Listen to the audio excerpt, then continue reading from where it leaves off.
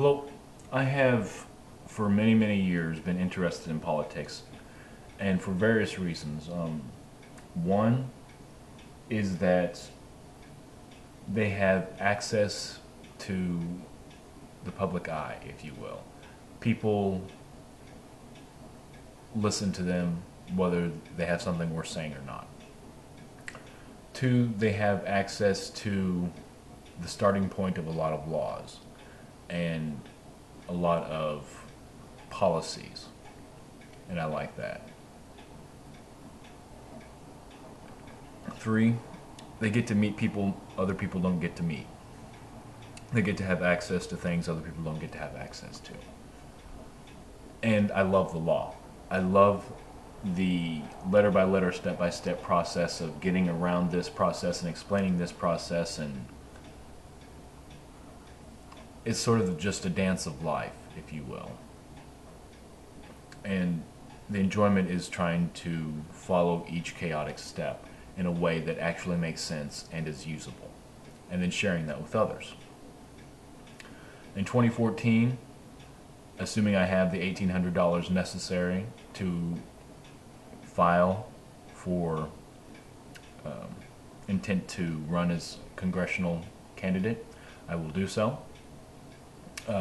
District 3 in the state of Missouri. Political party, as of right now, probably Republican, simply because the Republicans tend to be more focused, and they always seem to be trying to improve themselves, as opposed to the Democrats, in my perspective, seem they are always trying to maintain this idea of superiority that they've already reached. They don't actually have a goal, they assume they've already reached that goal, and there's no room for improvement. Whereas Republicans, no matter how wrong they can be, are always looking for ways to be better. I like that. The Republicans seem more brainwashable, while the Democrats seem more brainwashed. And so this maintaining of the malleability of the mind is an important aspect of the Republicans. And I'm not advocating brainwashing or manipulation, but in order to undo the brainwashing or undo the programming, they must still be workable. Democrats, it's just harder because they're more rigid and statuesque and, idolatrous in their beliefs, generally speaking, in my experience. This opportunity to be a congressman will give me some experience. Let me know what it's like to actually participate in the system, using the system in a concrete sort of way.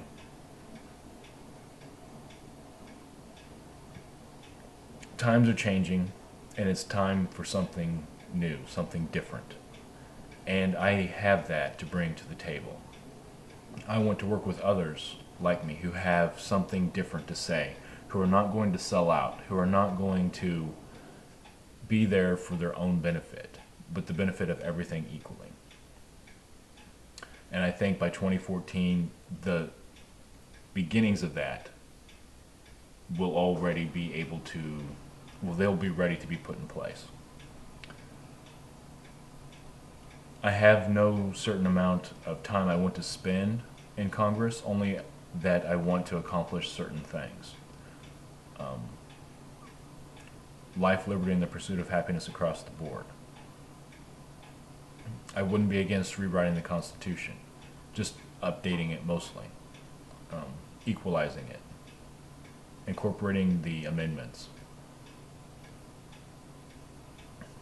actually focusing on the letter and the spirit of the law, both together.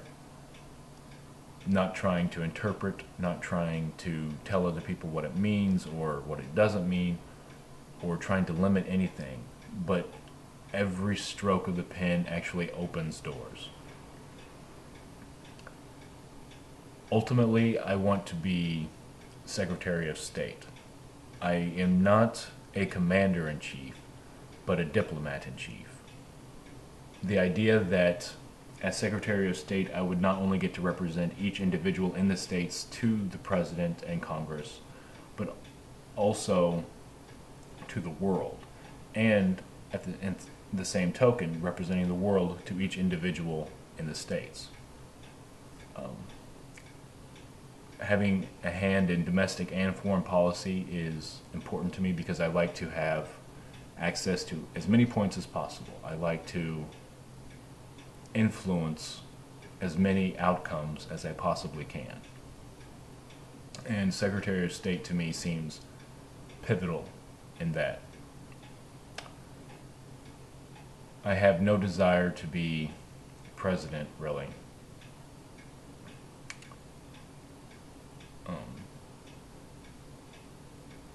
I simply want peace.